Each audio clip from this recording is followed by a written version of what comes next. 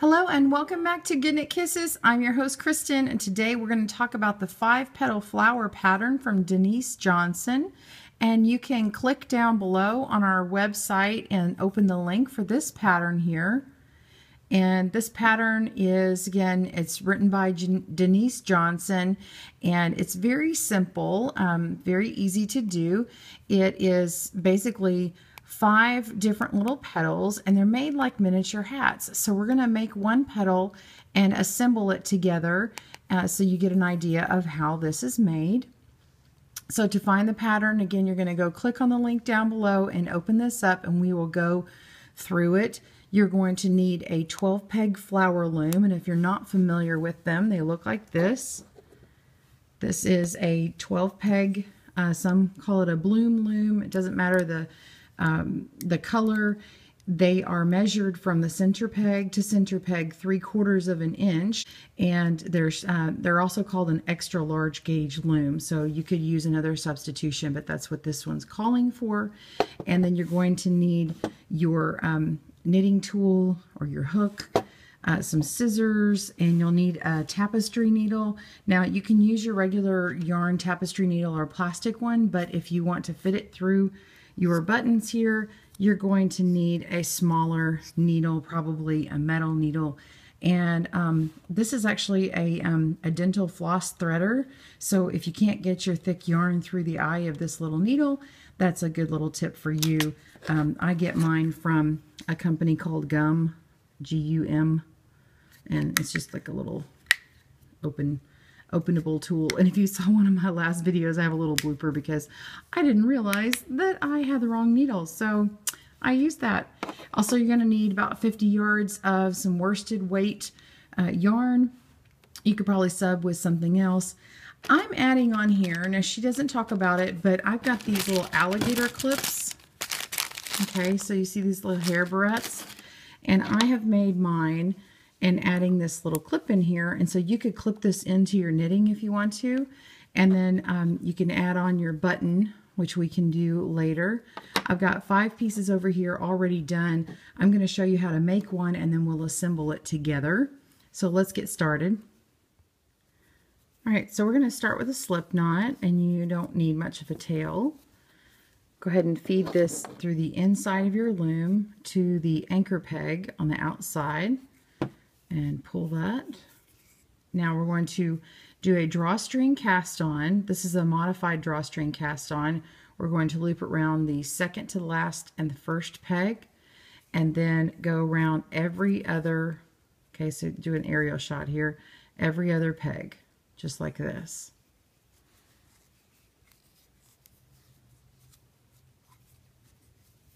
Okay, now when we come to the beginning, we're now going to go around the front. Okay, so it's the second to last peg again is going to have one on top of it, and this one's going to have on top of it. See, these 3 in a row are going to have it all in the front of the peg. That's totally right. So now we're going to go around, and I just like to kind of come around to the back here and just hook it on this anchor peg, and then now it sort of holds it on there for me, or I can use my other finger. Okay, and then go ahead and knit over or work the stitch. Okay.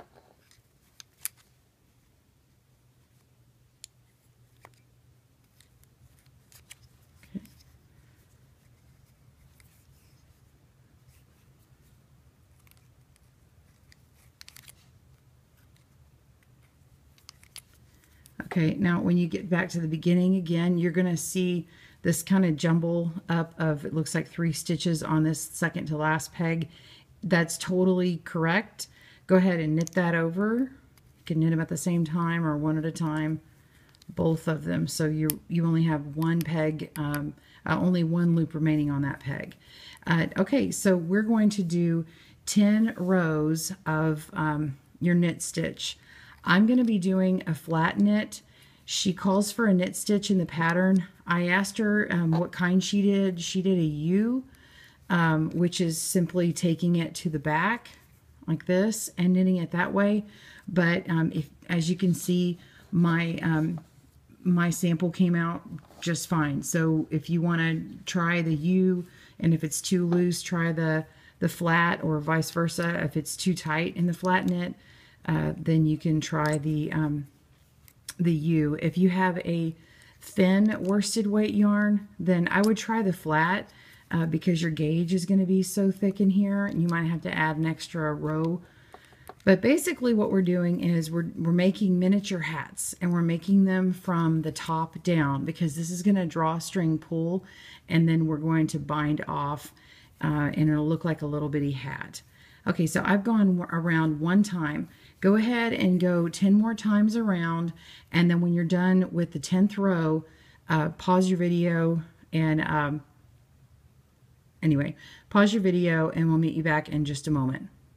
Okay, so we've come to the end of our 10 rows, and if you want to double check and make sure that you've got all the rows that you need, come to the inside of your work here, and if you want to kind of flip over and play with these loops here, you'll see one loop that kind of falls towards the front here that you can't see as well, and then they start kind of bumping out like this. You can count these ladders here. So I've got, let's skip the first one underneath the back here, and then we got 1, 2, 3, 4, 5, 6, 7, 8, 9, and then 10 is that last one that's hanging up on the back of this peg here. So we've got 10 rows, and because this is a drawstring cast on, we can do a couple of things. We could go ahead and finish the bind off. She says to do a basic bind off, or we can go ahead and finish out one part of this. I think it's kind of nice to just use it while it's on the loom here to make it easier. And go ahead and pull this off here. Okay, that's just where it had the anchor yarn. And when you start pulling a drawstring cast on, if you've never done it before, see it pulling, look at that. All right, see, it just kind of starts tightening up on you. Now, you can pull it and then go ahead and poke through this extra strand here and pull it up through the inside, okay? So this is going to be the inside of our miniature hat, okay? And hey, if you want to make miniature hats for your tree, go ahead. Do it this way. Okay, so see how I've pulled it up, and now we've got this nice little circle here. Now we can actually go ahead and just tie this off and use your tapestry needle and finish this up. And then you won't have to do this when it's off of the loom, so you've got something kind of holding it for you, which is nice if you need an extra hand. So I'm just going to come up through another one of these loops, not the last one that I did, but the next one. Okay, I'm going to go through this loop, hopefully not making too big of a mess here. Okay, and if you can leave a little bit of that loop before you fully pull it all the way through, and then pull it through one more time, and it'll close that up. And if you did it, mine's nice and tight, but if you accidentally left too big of a gap, you could go and grab some more loops from the opposite side again and pull it tight. You want this to really be closed up because it's going to be the outside of your flower. And I'll show you on the flower sample where that is. Okay, so what we just did, sorry my button's not connected here, but what this is going to be is the tip of each flower. Okay, so it's this part right here. Okay, and then now we're going to bind off this part that you can't see in here. What we're going to do is this. We're going to bind it off flat, and then we're going to stitch it together to make this looks like a little finger. Okay, so that's what we're going to do now. So you can just take this off, and I just take this part and tuck it in, and it might have to tuck in a few times, or you can snip it if you want to. I used mine to make it nice, and I just left it in there, the tail, and it's just nice and fluffy, and I wouldn't do anything with that except throw it away. I'm going to go, you can do like this and wrap around and do your basic bind off, but essentially you need to knit these next two stitches one more time. So I'm holding it around here because I think it's kind of nice on this little flower loom. Okay, so I've knit the first and the second peg. Let's take the second peg and move it over to the first. and then we're just going to work that stitch. Okay, we've bound off one peg. Now let's move the first peg over to the second, and now we're going to call this peg now our first peg. Okay, so now after you've done that first step, now you only need to knit the number 2 peg. So we're going to knit the number 2 peg, move it to the 1, work the stitch, okay, and then move it. Just like a regular bind off. Take the number 2 peg, knit a stitch, move it over, wow, work that stitch, okay, and move it over so it becomes the 1. So now you can see why I'm kind of just holding this over to the side here. It makes it go really fast once you get the motion going on. Okay, and just keep moving these on over.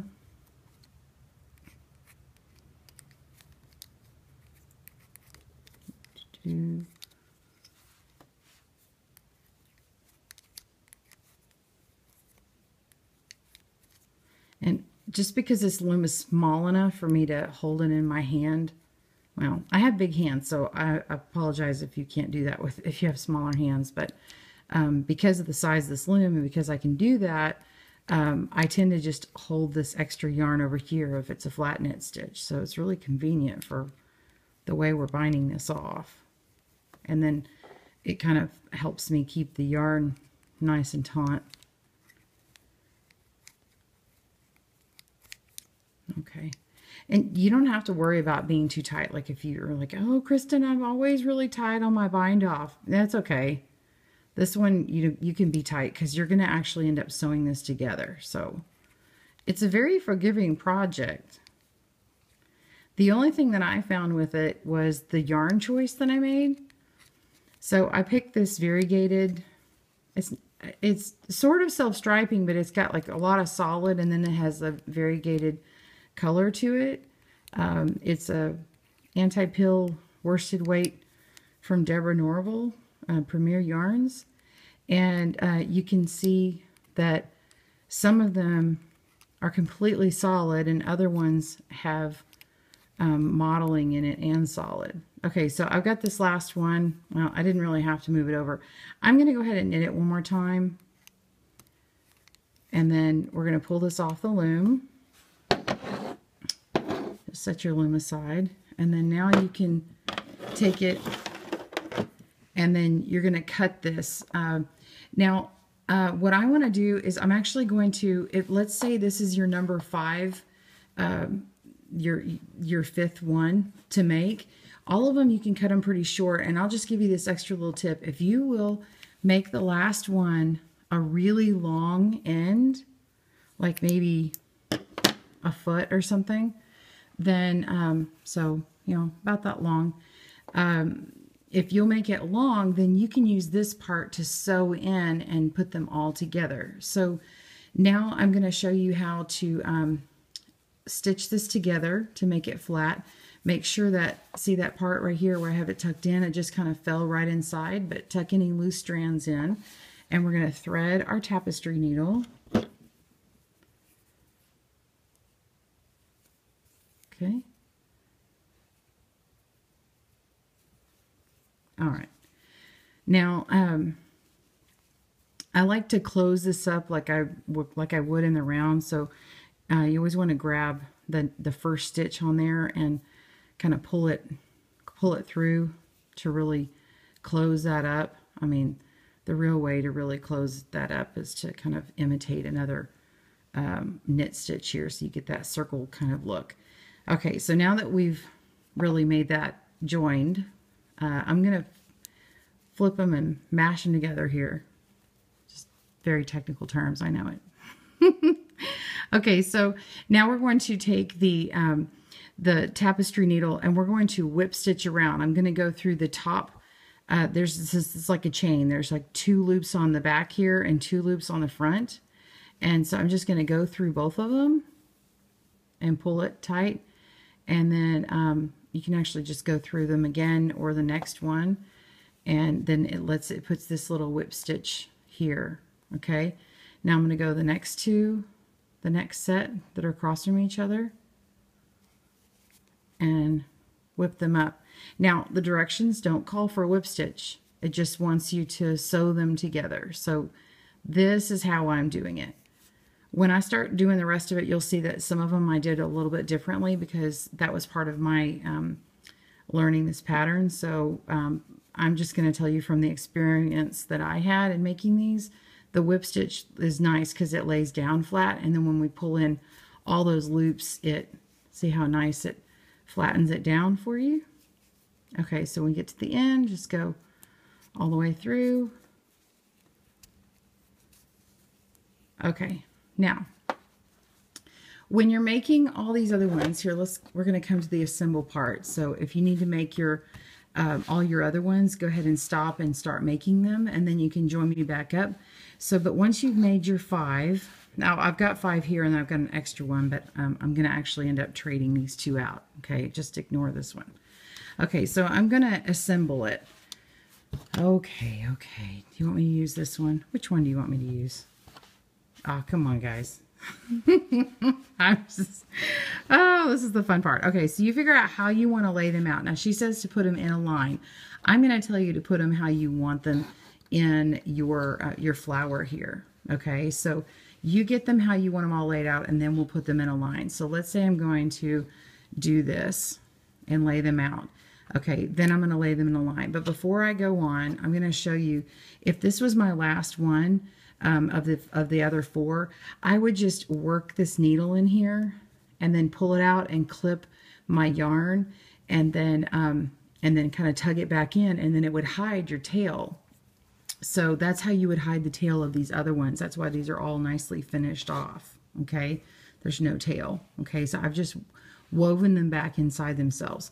So now what I want to do is I'm going to line these all up.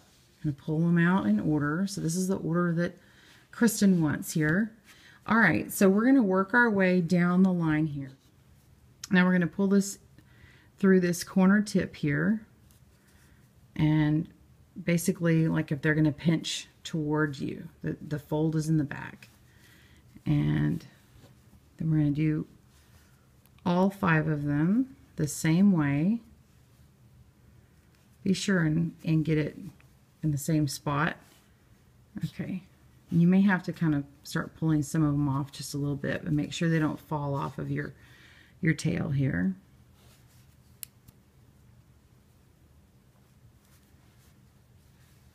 Okay, got the corners.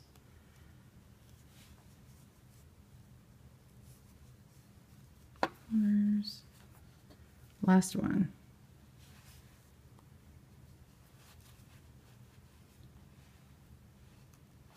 Okay, so we've got them all together, right? Well, we've got to connect them. So we're going to go back through the first one, and I'm going to go all the way through the first one, not just the first corner. Okay, so I'm going to pull this, still making sure that we're not completely pulling that through. Let's see, let's tug on this. Got that part here. Okay, so it's connected here. So we're going to go ahead and put it through this first flower or petal. All right. Okay, pull it here. And then we're going to give it a really good tug. Okay, don't break your yarn. All right, see how they're connected? It looks just like this, right? But this one's really stiff. Okay, so what you're going to do, well, I put this alligator clip here, yes. But what we do is we flip it over on the back side, and see how they're a little poofy? Then you can just tack these down here, okay? So you can go through and sew them together.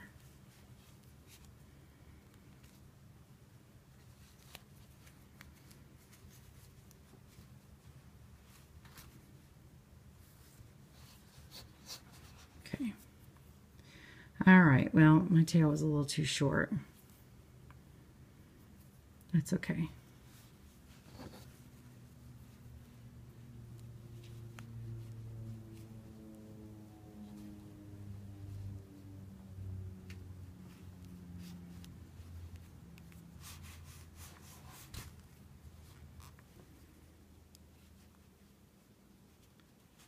All right, so you're just going to continue to go along the back here and get them all nice and taut. And I'm just working my way diagonally across.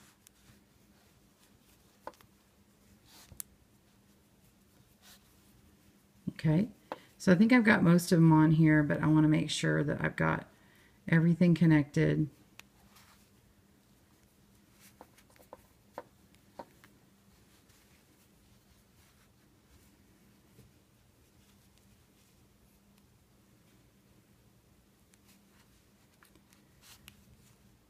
All right, so now that I've got it all done, I'm going to go back through one of these last loops here and really get it all the way through. And I think I may have to rethread this for a second because I got mine really short, so hopefully you didn't get yours too short. And this little floss threader is going to come in handy here. I'm going to put this through. Watch this trick. Ta-da! Isn't that cool? Okay. And then you can pull it through and make a knot. All right. So now we've got this cute little guy together. And then all you have to do is you can trim that off or sew in one of these little alligator clips. I'd probably get like another longer one. And you want to first sew on your button here. All right, so you would take your other tapestry needle and sew that in. If your yarn is too thick and you still need this thin one, you could split the ply. So if you needed to, you could split this yarn and use the thread or use another like thin thread if you wanted to do that. If you like it this way, you could leave it that way or even make a little yarn button. And then if you want to put on one of these alligator clips here, what I would do is, I'm going to show you here, you put in the yarn through the middle of this clip here and then go down, and then when you come back up, go to the other side. So you're coming around and down, and then it won't come out. Okay, it could slide, but it's not actually going to go anywhere. So you could clip this on any headband or hat as you see fit, or just clip it in some hair. So instead of like committing to attach it to one particular hat, it can you know, be more versatile. So I really hope that you have enjoyed this tutorial here. So grab a button of your choice and put that on there, put on your clip, do whatever you like to do. But I'm so glad that you joined me again at GoodKnit Kisses. Have fun and happy knitting. Bye-bye.